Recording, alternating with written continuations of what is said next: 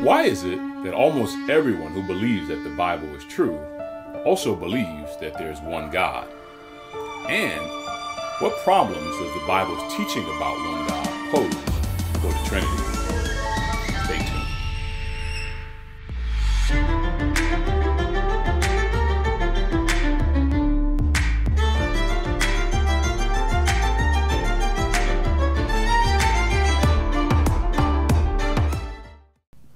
What if I were to tell you that in church history, there are many people who attempted to solve one problem, but in the process, their solutions created other problems? Now, if you hang on to the end of this video, I'll actually explain to you how biblical Binitarianism solves this same problem without creating new ones. My name is Mario, and welcome to the Biblical Binitarian channel. Now, it doesn't take you long if you're reading the scriptures to be convinced that the Bible clearly teaches belief in one God. Deuteronomy chapter 4, Deuteronomy chapter 6, or in the prophet Isaiah, we see declarations that God is one in Isaiah chapter 43, 44, and also 45. Let me read an example from Isaiah chapter 45, beginning at verse 21. It says, "Who told this long ago? Who declared it of old? Was it not I, the Lord? And there is no other God besides me, a righteous God and a Savior. There is none besides me. Turn to me and be saved, all the ends of the earth, for I am God and there is no other." When we come to the New Testament, we find in chapters like Mark chapter 12 and 1 Timothy chapter 2 that this same belief in one God is reaffirmed alongside other truths. So what was the problem? Well, in the New Testament, there are a few passages that also teach that in addition to the Father being God, that the Son is also God. John 1:1, John 20:28, Titus 2:13. Now, the problem became is how can we hold that there's one God and then also say the Father is God and the Son is God? Well, some leaders in church history said, okay, we have a solution. What we'll do is we'll actually redefine what one God means. And we'll say that one God refers to what God is. There's one what of what God is, his substance, his essence. But there are more than one persons who are that substance, who share that substance. And they said, problem solved. So we can say on one end, there's one God, one substance. And on the other end, we can say that each one of them are God without any contradiction. Now, I said that that's a solution, and you can see where they can kind of get it from. But there's one major problem with that solution. It's a big one. The Bible never says it that way. In fact, the Bible does exactly the opposite. What the Bible does is it actually, whenever it refers to one God, especially the New Testament, distinguishes that one true and living God from the Son, the Lord Jesus Christ. In fact, it's unanimous. Let me give you a few passages that show this by way of example. The first is 1 Thessalonians chapter 1, beginning at verse 9. It reads as follows.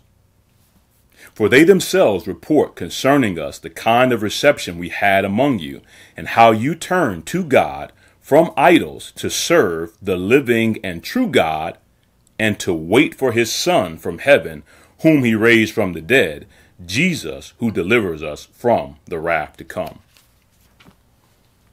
Paul says the same thing in 1 Timothy chapter 2, beginning at verse 5. "For there is one God, and there is one mediator between God and men, the man Christ Jesus." Additionally, we have a very clear verse that actually describes the Father specifically as the one God in Ephesians chapter 4, verse 6. "One God and Father of all, who is over all and through all and in all."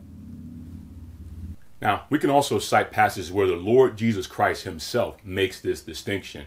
For example, in John chapter 17, where he actually refers to the Father as you, the true and living God.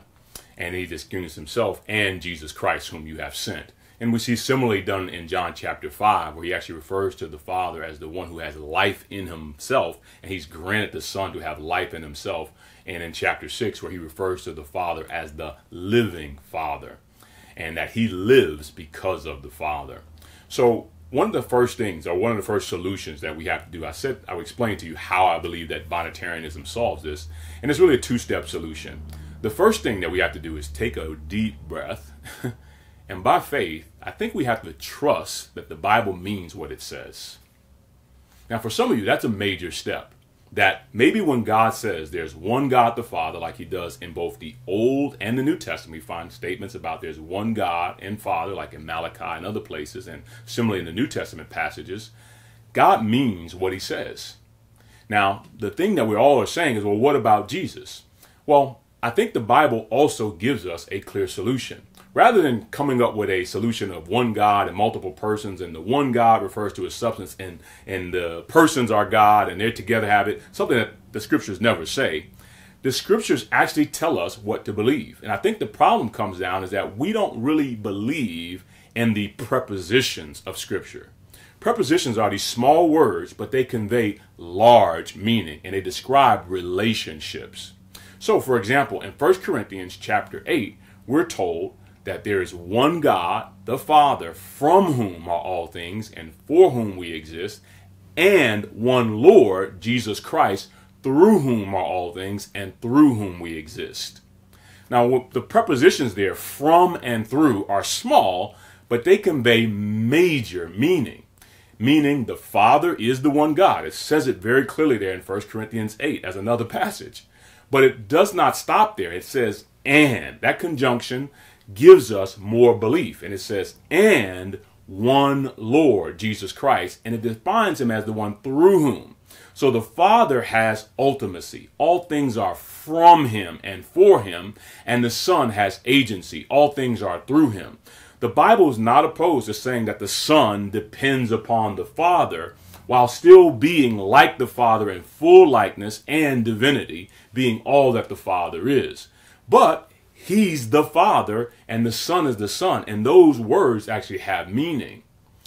Additionally, we find in the scriptures that they're not opposed to using the word Lord for the Son to teach that he is divine.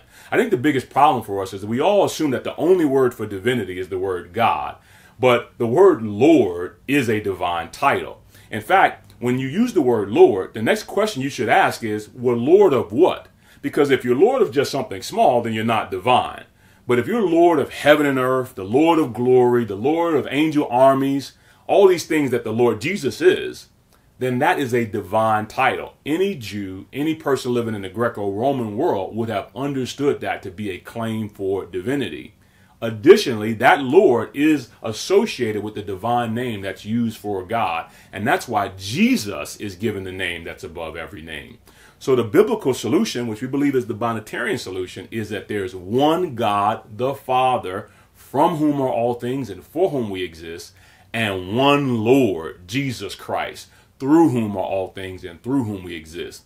The Son depends upon the Father, but the Son is the image of the invisible God. Therefore, we do not have to come up with any creative solutions. The Bible already provides it.